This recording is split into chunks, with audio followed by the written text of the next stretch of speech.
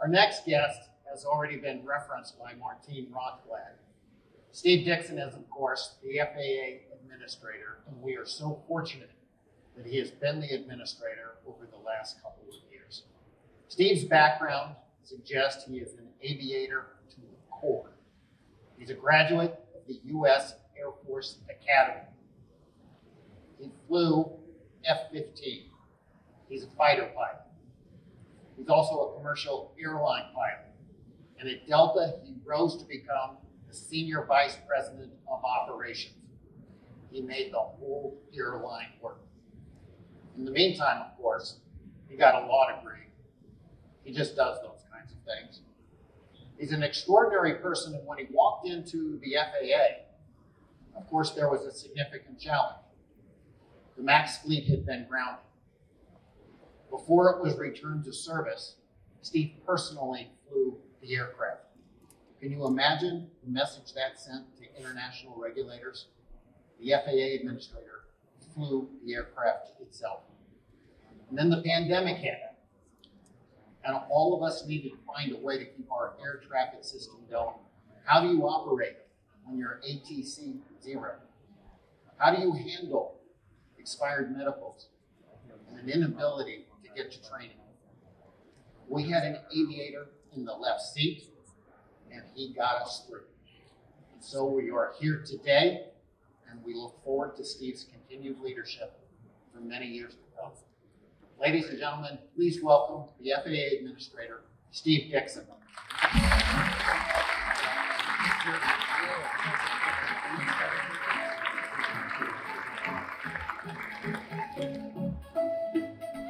Well, I'll tell you, talk about a tough act to follow. The Mars Ingenuity helicopter, Dean Kamen and Martine Rothblatt. But it is an absolute pleasure to be here with all of you today. It's frankly good for the soul. Thanks to Ed, his leadership, NBAA, and it's great to be live and in person, not on Zoom or Teams or something like that we've all been living with here for the last couple of years.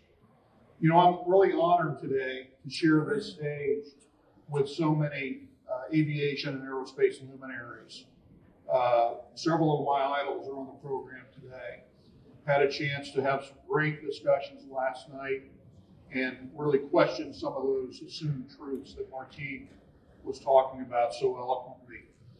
And, you know, each of them in a way symbolizes the part of my job right now that I'm really passionate a lot. And some of you have heard me say before, you know, after 40 years in military and commercial aviation, I thought I knew a lot about the FAA, but I'm learning every day.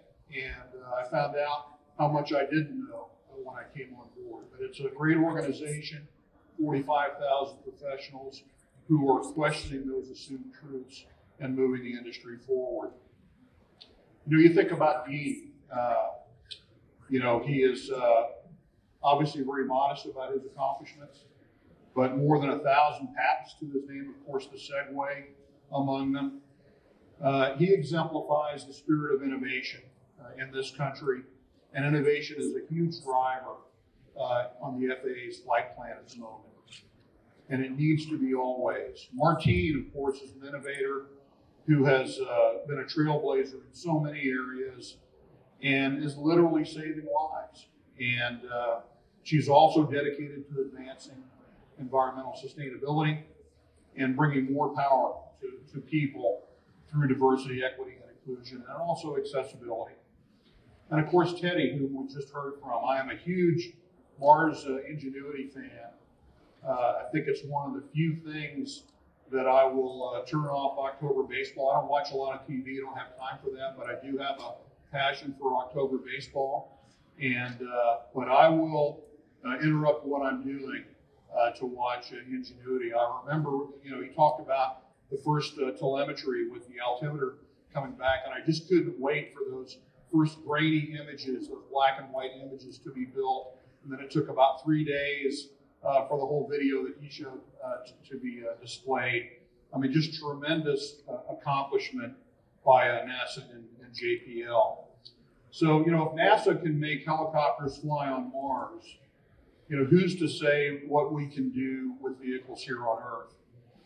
And, and then of course, upcoming we'll have Rob Riggle. Now, what do you say about Rob? Pilot turned Marine turned comedian. I'm not sure what that tells you, but he personifies, I think, for me, one of the most important things. In fact, probably the most important thing. I get reminded of it every time I step across the threshold when I enter my house, and that's how important it is to keep a sense of humility about everything that we're doing as we go about our work. So at the end of the day, we're all humans, and that's actually a major factor in how we are evolving the way that we look at safety for the aerospace system. Safety, innovation, people, environment, and facilitating new entrants into our precious national airspace. So these things are all very much on my mind, and again, personified by those you've heard from this morning. They're also a big part of the FAA's flight plan. Now, you've heard a lot about innovation in the exhibit halls. I'll have a chance to see some, as you will, here over the next couple of days. It's wonderful, and it's tremendously exciting. I think that this really is the most exciting time in aviation and aerospace, probably since the development of the jet engine, if you think about it. I mean, there are just so many new vehicles and so much opportunity.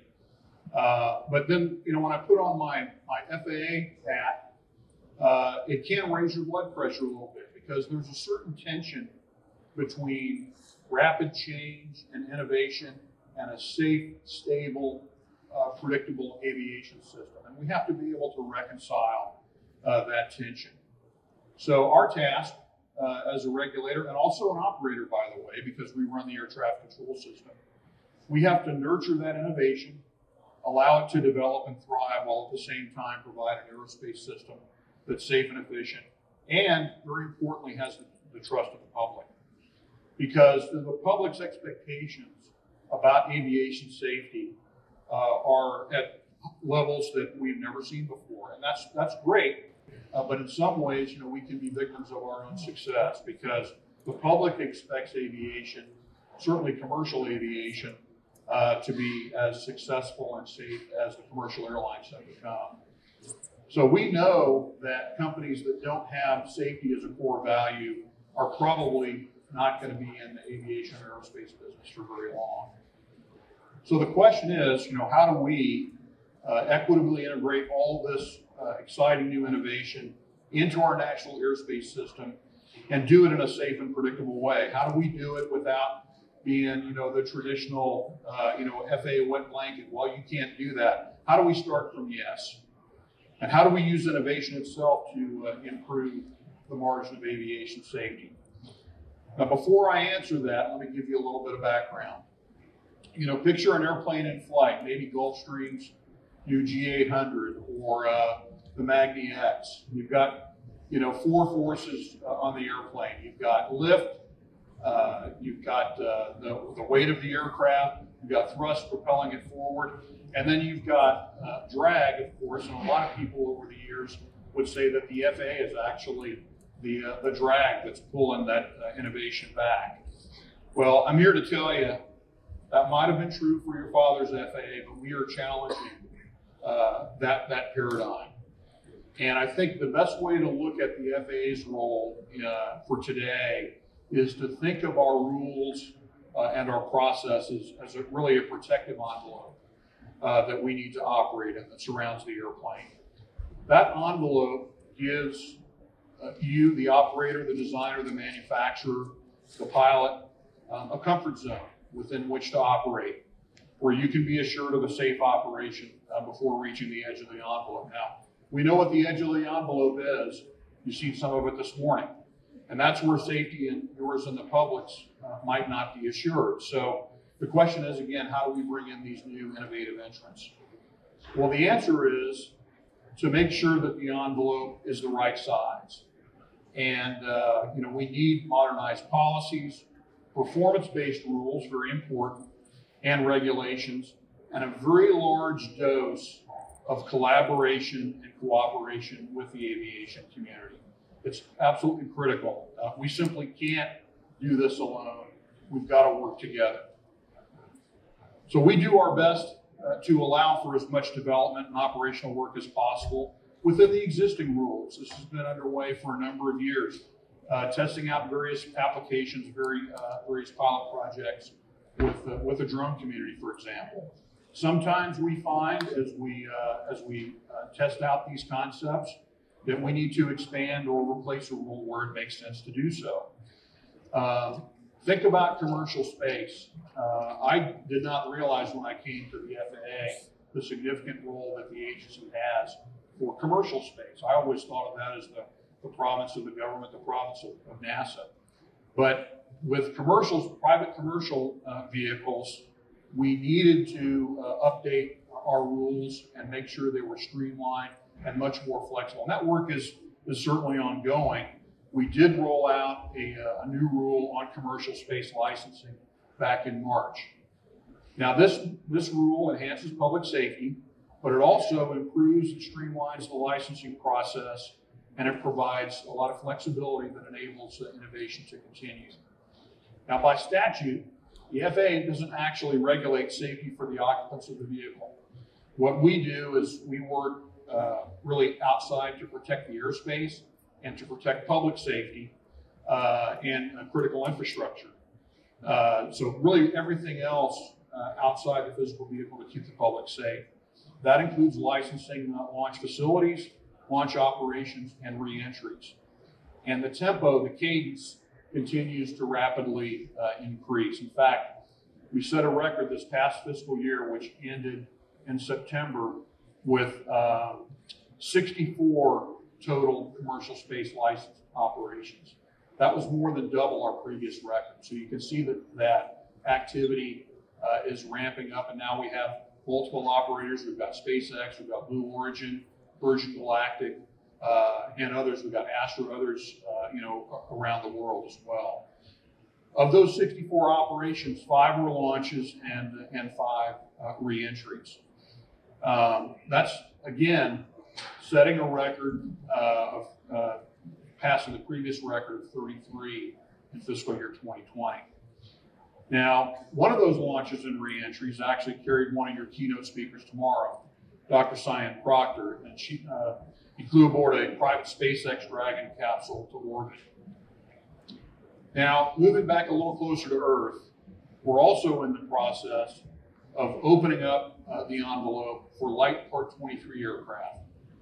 And this is part of, and this is a mouthful, the modernization of special airworthiness certificates. Many of you know this as the Mosaic rulemaking initiative. And it's been underway for some time. We're working across government and with industry to write a new set of performance-based rules to allow the industry to flourish and develop and to do it safely. And I want to, again, emphasize performance-based. Mosaic will do several things, but among them, it'll improve and expand opportunities in the light sports sector, as well as kits and fully manufactured aircraft. 2 examples. A light sport aircraft will be able to be heavier weight, more rugged. It'll be able to have 4 seats and also an electric motor. And owners of Part 23 aircraft that are not used commercially will be able to install lower cost safety equipment, the kind that experimental aircraft owners have had access to for years. And that'll be a game changer for sure. Our goal is to get this rule published by September of 2023. That's the task that we have in front of us.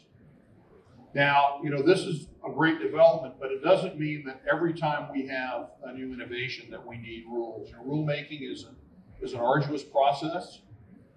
It never happens as fast as I want it to happen, but it's necessary in some contexts, but not at all. And I think advanced air mobility is a good example. Of course, some of you might refer to them as air taxis. We saw some examples earlier.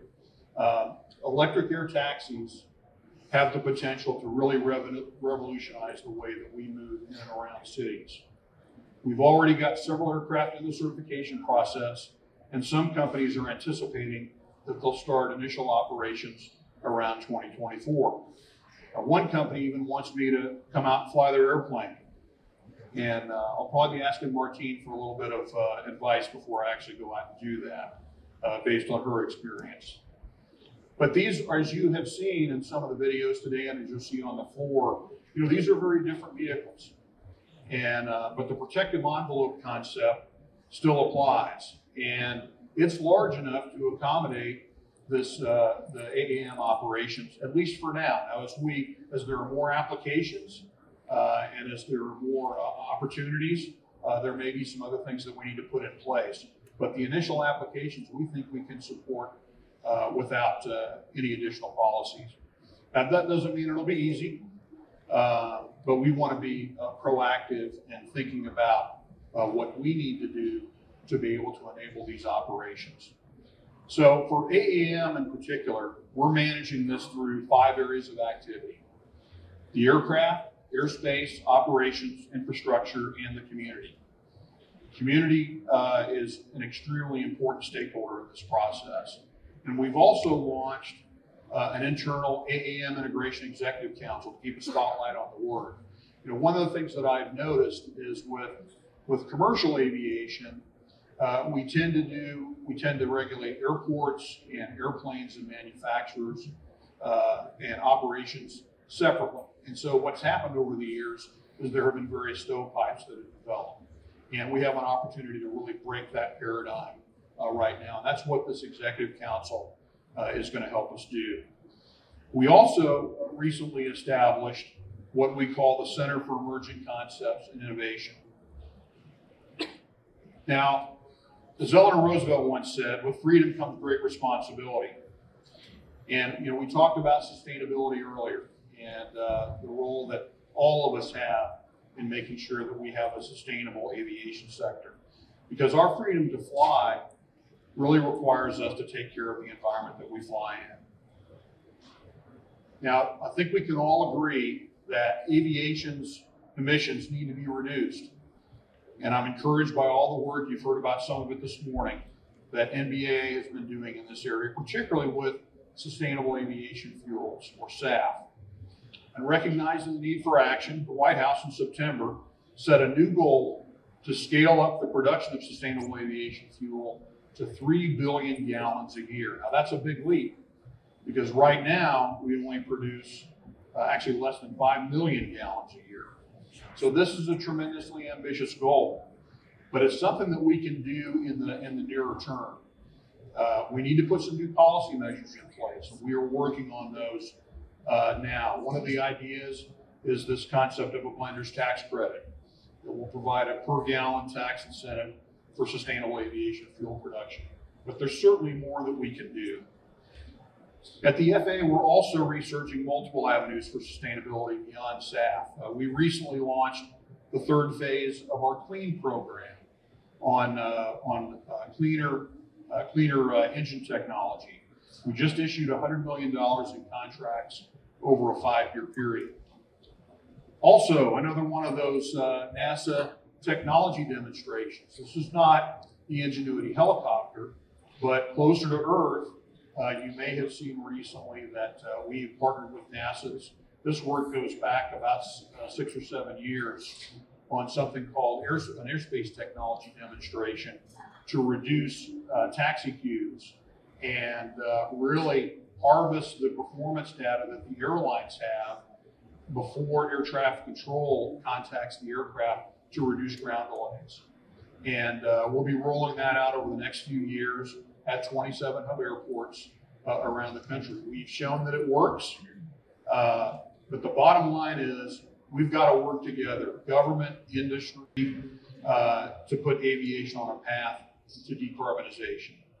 And that'll require all of us to invest in sustainable aviation fuels, coupled with technology, infrastructure, and certainly operational efficiency improvements.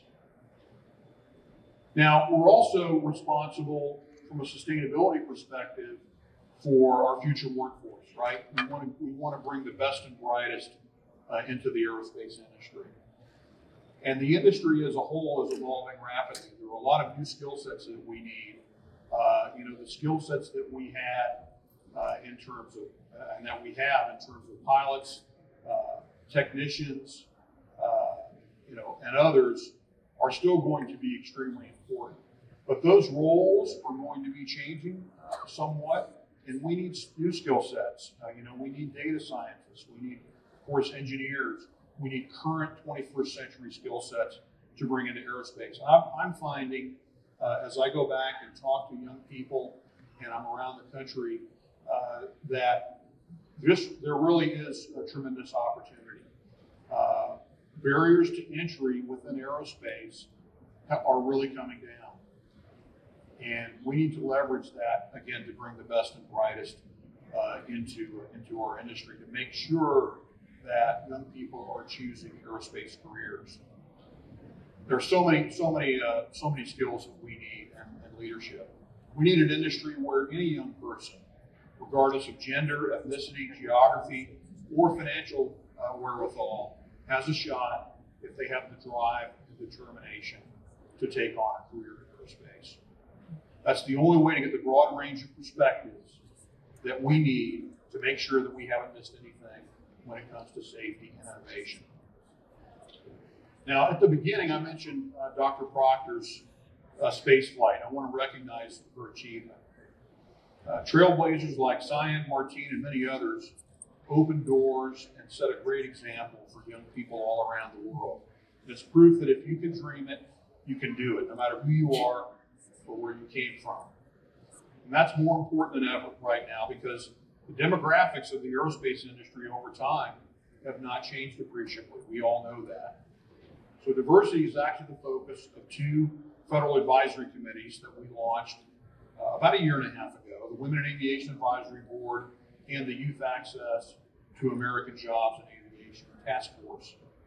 Now, both of these groups are wrapping up some very important work, and I look forward to receiving their recommendations and seeing how we can continue this work to make sure, again, that we have the best and the brightest coming into aerospace.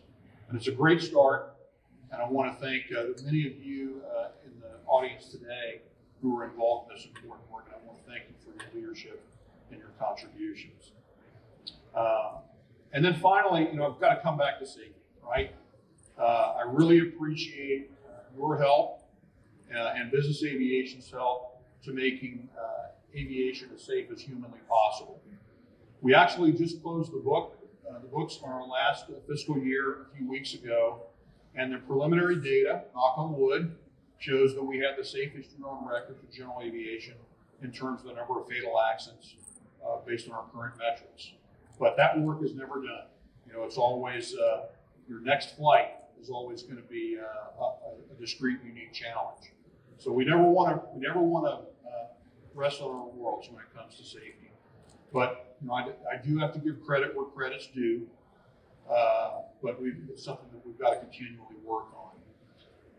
Again, I attribute a lot of this success to working together and being proactive and diligent, using state-of-the-art risk management processes, including safety management systems, or SMS as we know it, that are fueled by data. It is so powerful, and we're in such a much better place than we were 20 or 25 years ago in this respect.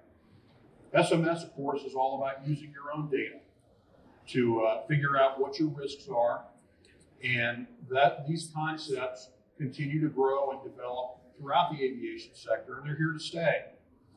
In fact, we are engaged in rulemaking right now that will require aircraft manufacturers to adopt SMS, as well as the potential to require it at repair stations, charter operators, and certain air tour operators. Will all have SMS programs in the future. Now, again, that whole rulemaking process, as I talked about, takes a while. So we have set up some voluntary SMS programs. If you're interested, come talk to us. I encourage you to get involved. On the manufacturing side, we've got 4 design and manufacturing companies using an FAA accepted SMS to gain that experience. This is very similar to what we did with the commercial airlines about 10 years ago. It takes time to ingrain SMS into your business processes and your culture. We've also got 9 other voluntary SMS programs underway at the manufacturers. So there's also a great deal, though, even beyond your own operation, to learn by sharing your data with the broader industry. to proactively identify trends and threats and kind of see where you stand. We do this through something that we call a SIAS. It's the Aviation Safety Information Analysis and Sharing program. We're working on a SIAS 2.0. I want to make it more real time. I want to make it more predictive, but that's going to require harvesting a lot of data that we don't fully have the protocols worked out on yet, but we're going to continue to march toward that goal. I view the aviation system as sort of like an Internet of Things. And if we can identify where the risk factors are, we can work together to drive those risks down before we have an accident or incident. Now, with the current SIAS program, I'm proud to say that 143 out of 188 participating operators in SIAS actually come from the business aviation. Something to be very proud of. And with your help, we can recruit more operators this year. We also now have a third-party cooperative agreement in place for smaller operators. And I was actually talking with some of our friends from the NTSB about this yesterday. And smaller operators can share their data with an SMS provider as a way to participate in a SIAS. Obviously, smaller operators don't have the same kinds of resources, but we're hopeful that this will exponentially expand the SIAS program. So those of you who know me have heard me say this many times. Safety is a journey. There's no final destination. We always need to improve. We always need to get better. Now, those improvements are a lot more difficult when you get up to that really high percentage level of trying to pursue that next tenth of a percent or next tenth of a point of improvement. But we are on the journey together, and the closer that we work together, we'll be able to continue to drive safety improvements in the system. When you think about it, though, we're also on a journey with equity and diversity, environment, and our workforce.